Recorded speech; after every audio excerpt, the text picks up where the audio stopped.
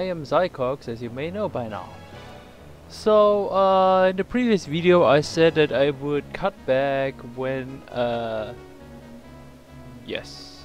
Actually, I played a little bit, off video, so, just to, not much, just 2 bandit, parties only, and, yes.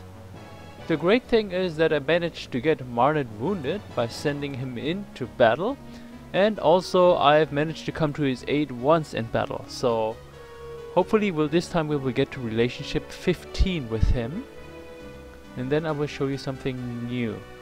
Let's talk to him. And oh, look at this. Passing by. Passing by.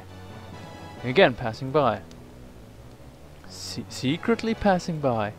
Hey, what are you doing? Huh? Nothing. Just passing by. Yes, we were passing by. Monet, what's wrong with the wash bucket in your arms? And you, Borsha, what are you doing holding a bundle of flowers? Emira fell from the horse and no one's washing the clothes. I guess seeing the flowers she might feel better. Ah, okay, I see. Well, go on. Passing by, passing by. Okay, another nice party interaction. And let's talk to him. Marnet, let's chat. How is your wound? Very nice. And here you see one extra option. Take this book. This you can also use to increase your relationship. And yes, I actually forgot myself now that I see it. So what happens, I can give him the book Manual of Arms. This will increase the relationship by 5. And yes, but don't worry, you can get the book back. Well, it's not in the baggage, you will have to check his inventory. And yes, one other thing that I forgot to mention about the iron shield that I had received from Nabar. It is a random drop that you can get from battling sea bandits, sea raiders, sea raiders. But it is also a drop that you can get from fighting forest bandits. You need to look out for the special troop that's called Sea Pirate, the Pirate King, among the sea bandits. And for the forest bandits, you will need to look for the Forest Bandit Leader. Right, so any of those troops have a chance of dropping an iron shield. And look here, in his inventory of Marnet he has the book, so let's take it back. And at the same time, let's mention one thing, so you know. The only books that you can give away are the +1 skill books, and not books that you read until 100%. Right. So, without further ado, let's get the next bandit band.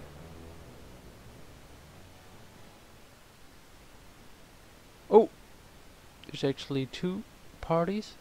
Yes, female bandit captain, that's the party that you have to look out for. Not the party, the troop that you have to look out for. That will randomly drop an iron shield. And as you can see, I'm a little bit wounded. I took quite a bashing while trying to save Marnet after I sent him in all alone. But we should soon finish the Forest Bandit quest, and then we can just continue on with the mainline quest.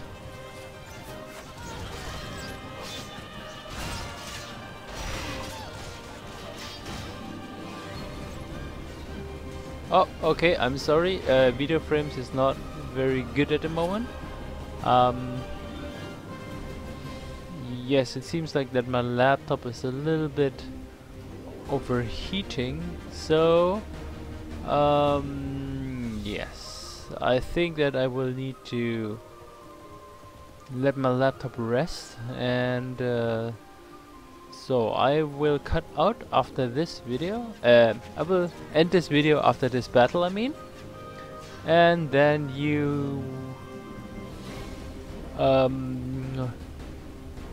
yes, then I will finish hunting the bandits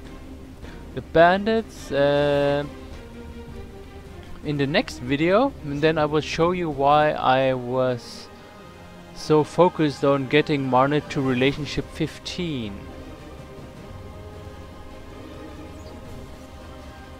Yes. So, thank you for watching, and I will just finish this battle and go on for saving. Ah, lost 2 slave drivers. I really need to increase my surgery. Yes, Rodoks are pretty nice infantry actually. And the great thing is, as you can see, I can get a lot of prisoners thanks to my upgraded manhunters. Yes, one other thing that I also have to mention before I end this video is that manhunters that are wounded will not be able to have prisoners for you. So I think one slaver chief can actually grants you 4 prisoner slots, but if the slaver chief is injured, those prisoner slots will be lost. This will only go for the max, but it will not affect your current prisoners. So, for example, right now I have 47 prisoners, but if I disband, or if all my manhunters get killed, then I will still be in control of 47 prisoners. Yes. Oh, and I got a special item. Oh, okay, this is great that I can show you this also in this video. This is rather nice. So this is one of the legendary weapons that drops, and as I had mentioned before, maybe you've forgotten, the first legendary weapon that you drop will be of the type where you have the most proficiency. And as I have one-handed proficiency the most, I got this nice tang sword. And for those of you who are not too knowledgeable about history, Tang refers to the Tang dynasty of China, which was in the oh my gosh, now I'm taking a wild guess because I forgot. It should be the 6th century, around 600 500, the Tang dynasty, I believe, and it was supposed to be one of the cultural golden ages of that time that China had. And yes, this is the nice tank sword, and if you look at the stats, it's fantastic. I mean, it deals as one-handed damage, it deals more damage than my two-handed sword. It is much faster, it gets a bonus against shields, and the speed rating is fantastic. It has even more reach. So yes, fantastic that I can show you this. And one more thing that I will show you is that when I equip that tank sword, any legendary weapon will grant an ability bonus and a skill bonus. So looking at this here, the tank sword grants power strike +1, agility +2, and one-handed weapon proficiency +40, which is of course rather nice. So as a side note to mention, the agility bonus will allow me to yes, raise my agility skills, and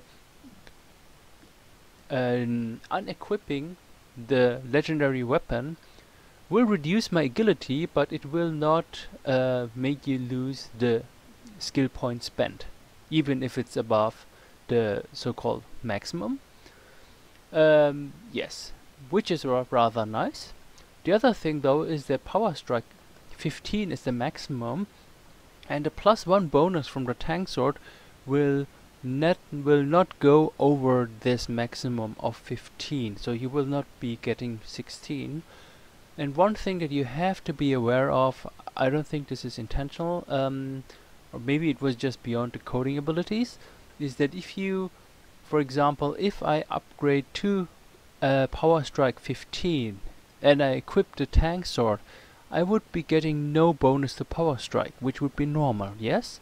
But if I then unequipped the tank sword, my power strike would be reduced to 14, because the game assumes that I would be getting the -1 from unequipping the tank sword, even though I would have had power strike 15 without the tank sword. So you have to be careful about raising your skills to the maximum, because you will not be well, you can equip the legendary weapons still, but you will be in trouble if you unequip the legendary weapons. Yes. So, with this last information, I will end this episode, and thank you for watching. Bye bye.